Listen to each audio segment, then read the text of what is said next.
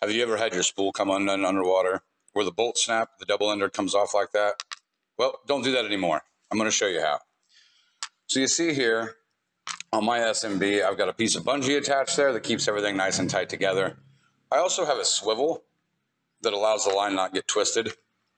And then I have an extra piece of cord down here at the end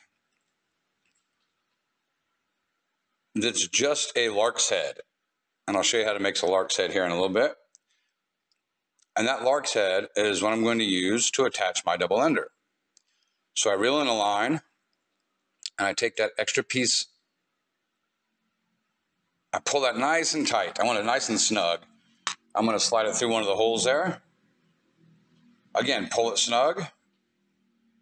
Put my double ender on there. I'm just going to wrap that right around the gate a couple times, and then open it up and clip the line on there. Now the line is attached to that double ender, and the double ender is not attached to the spool, so it can't come undone. I take that bungee, wrap it around there, all good. Now, the lark's head. I just have a simple piece of line here. I'm going to fold that in half.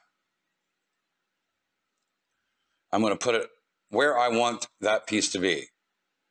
I have a loop, feed it through the loop, and that's just a lark's head.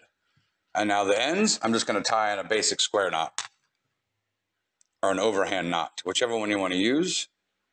I think I used an overhand knot on mine right there. So again, how this works is you unhook the double ender, pop that off. You've got your extra piece of line there. You just pull that through, take your bungee off, and open that up. Now you're going to reel that back in.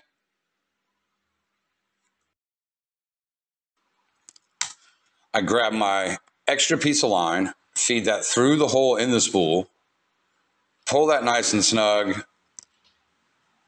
and then I'm going to clip that inside the gate. So I'm going to open it up, clip it on the line, wrap it around the thumb piece, and then clip it back on the line. And as you can see right there, it cannot come undone.